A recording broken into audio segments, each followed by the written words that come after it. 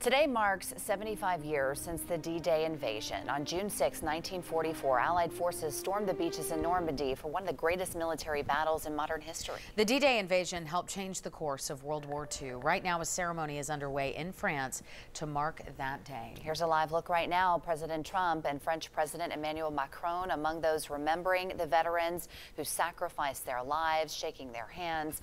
Earlier, Macron told us, D-Day veterans, thank you for our freedom. France doesn't forget your sacrifice.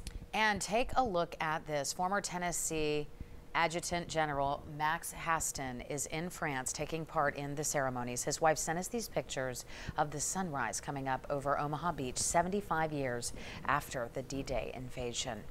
Certainly some powerful photographs there. And among the tens of thousands of men who stormed the beaches at Normandy, there were many East Tennesseans. Experts say of the 4,000 troops who died during World War II, 228 died during the Normandy campaign alone. 17 of them were from Knox County. Experts say those numbers are very telling of the volunteer state.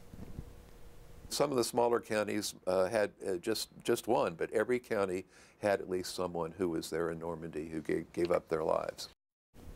And tonight at 5:30, we remember those veterans and the others who gave their lives during World War II.